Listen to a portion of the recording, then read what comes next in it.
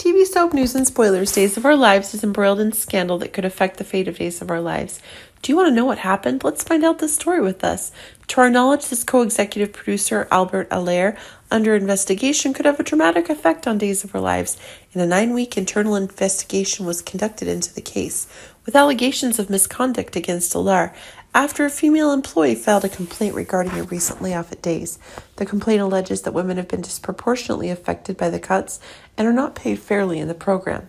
Reportedly, Days of Our Lives is produced by the company founded by Ted and Betty Corday, Corday Productions, and are now owned and operated by their son, DOOL executive producer Ken Corday.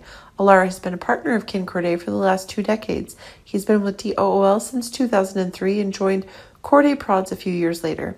It looks like he was after he was appointed co-executive producer in 2015. In his position of power, many DOOL insiders said Allaire was abusive, making people feel uncomfortable and humiliation.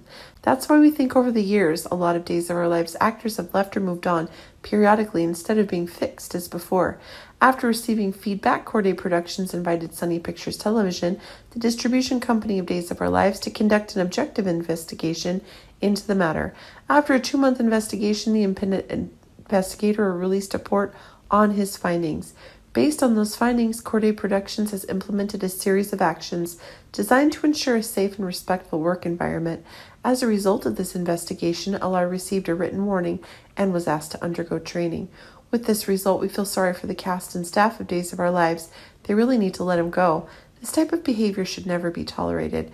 And now that this has been made public, Corday better get rid of him, or he should resign. Do you think it's dangerous? Our TV channel Soap News and Spoilers is a place for those who want to know how the Salem story goes, as well as great Days of Our Lives updates and news. So subscribe to our channel to get what you want. Bye-bye.